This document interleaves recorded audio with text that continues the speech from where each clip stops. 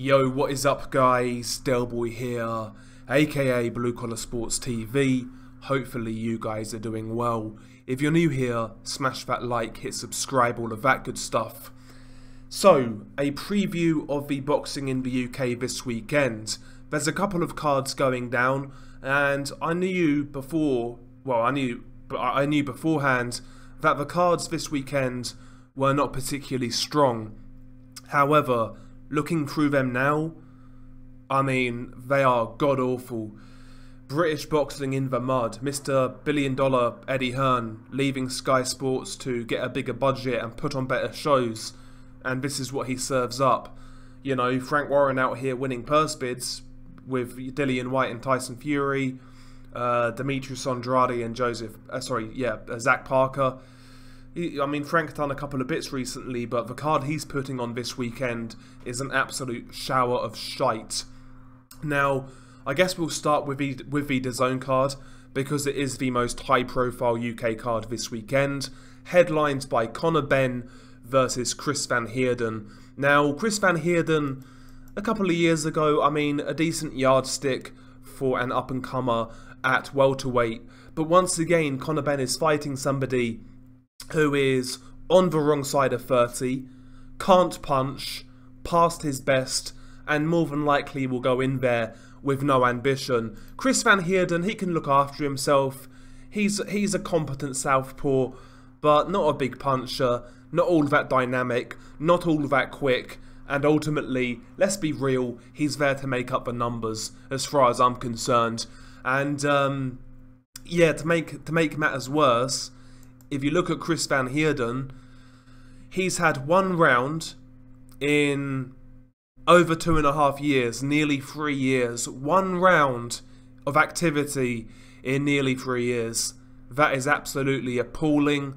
You know, he stepped up against Errol Spence, got stopped. That was back in 2015. Lost to Nikola Stevanovic back in 2010. I mean, he's nothing to write home about. He's really nothing to write home about, Chris Van Heerden. Mike, he'll give Conor Benn a few rounds, but in regards to actually offering any real resistance, I can't see it. The fight infuses me about as much as me dragging my ballsack across sandpaper. You know, Conor Benn, I mean, I get that he had no amateur background or very little, but you know, there's a pattern now of these guys coming off losses, or guys who are past their best being Conor Benn opponents. I mean, Chris Algieri last time out, basically part-time boxer, semi-retired. His main gig is commentary. I mean, it's poor, isn't it? I mean, I understood Sebastian Formella was a great opponent at the time. Samuel Vargas made sense. Even Granados, he made sense as well. But I think at this point, Conor Benn should have started to step up against guys with genuine ambition. I don't believe Chris Van Heerden has ambition. I didn't believe that Chris Algieri had ambition. For me, it's poor. Especially for a main event. You know, on the undercard, you do have one really good fight. This is close to a 50-50. It's actually a rematch. Chris Billam-Smith versus Tommy McCarthy at cruiserweight. First time around, Chris Billam-Smith won a close decision. I believe it was a split decision. Could have genuinely gone either way. So it makes sense to do this rematch, and it's genuinely a good fight. So I've got no problems there. Good domestic clash. What's not to like? Alicia Baumgartner, she's fighting. I'm not a fan of female boxing, but she does look damn good. But look at her opponent's record. Not interested. And then you have a whole host of prospects in knockover jobs. I like Jordan Thompson, but, you know, it's time to step up now. I do like Jordan, but I wanted a much better opponent. Cyrus Patterson, 3-0, the usual type of opponent. Thomas Whittaker Hart, I don't rate him. Campbell Hatton, I don't rate him. Jack Cullen in there with Vladimir Belutsky. I mean, why can't Jack Cullen have a decent opponent? Ugh. James Metcalf in with a scrub, not interested. One 50-50 fight or one close to 50-50 fight on the card. God awful, overall it's pretty garbage. And then we get to Frank Warren's shower of shite, headlined by Jason Cunningham, who's done really well recently at Super Bantamweight. He is fighting Terry Lacouvière from France for the European title. Jason Cunningham obviously won that title against, I believe, Galao Yafai. Not Galao Yafai, is it Galao Yafai? Yeah, Gamal Yafai, sorry. He won that title against Gamal Yafai, a bit of an upset win, and he then beat Brad Foster, where he claimed the British title. So Jason Cunningham is actually in the best form of his career. He's defending his European title against an unknown Frenchman. Now this may be me being a bit... Maybe I'm being unfair here. Maybe this dude is better than I expect.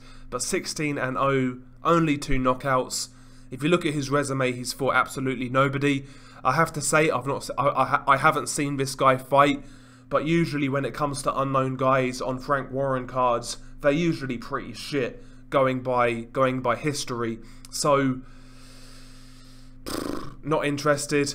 Andrew Kane versus Pablo Ariel Gomez. Andrew Kane is a decent prospect, but I'm expecting him to win that fight quite easily. Nathan Heaney, I have no interest in whatsoever. He's dire, basically just a ticket seller.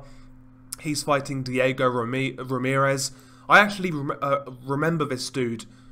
I think he knocked out Bradley Skeet. I'm pretty sure. Yeah, he knocked out Bradley Skeet back in 2018. But again, that was at welterweight. This is at middleweight. Having said that, Nathan Heaney is so shit, maybe Diego Ramirez gives him trouble. That could be a good fight, just based on how bad Heaney is. But any decent middleweight prospect will take care of Ramirez in double quick time. And other than that, you have a whole host of prospects, obviously fighting knockover jobs, basically. Knockover jobs. So think about it, yeah? This card here, 1, 2, 3, 4, 5, 6, 7, 8, 9, 10. 10 fight card right here on BT. And you have a 1, 2, 3, 4, 5, 6, 7, 8, 9, 10 fight card on DAZN. So you have 20 fights this weekend in the UK, and you have one fight out of from 2 cards with 20 fights. You have one fight that is arguably a 50-50, could go either way. The rest are complete mismatches on paper. So, you know, this is for quality being served up right now. Poor. Really, really poor. Frank's got a couple of good fights coming up in White versus Fury and Parker versus Andrade, but the card this weekend is absolutely dreadful, and same goes for Matchroom, man. It's poor. It's really poor. Is this what you left Sky Sports for? To put cards on like this? I mean, you were supposed to have a bigger budget, you know, bigger, better, brighter, etc, etc, etc. And this is the cards, this is the standard of cards you're putting on? Not good enough. 1 50-50 fight the whole weekend between the 2 major promoters in the UK. But British boxing is booming, I'm being told. Listen, Tyson Fury, Dillian White and Anthony Joshua are the only factors in UK boxing in terms of being draws, in terms of drawing in ratings. Once those guys go, I believe British boxing is going to be in a bit of a dark period, quite frankly. Once that bubble bursts, I think we're going to be in a dark period. Hopefully some of these 2021 Olympians do something, because we are in desperate need of a fresh injection of talent in the UK. And not only talent, guys who can actually shift the ticket and get people interested. You know, Conor Benn is somewhat that, I guess, but again, Conor Benn he comes across everything about Conor Benn, his career, how he's being moved, his persona, everything comes across as so manufactured. It's hard for me to get invested, and yeah, to me he's a bit of an imitation right now, a bit of a cheap knockoff, I guess I would say, a fake prospect.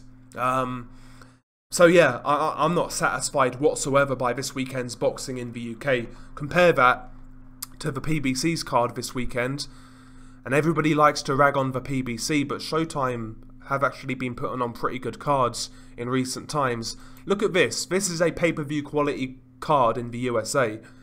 Great main event. Butayev versus Stanionis, great fight. Crowley versus Lopez, great fight. You know, there's some decent fights on this card.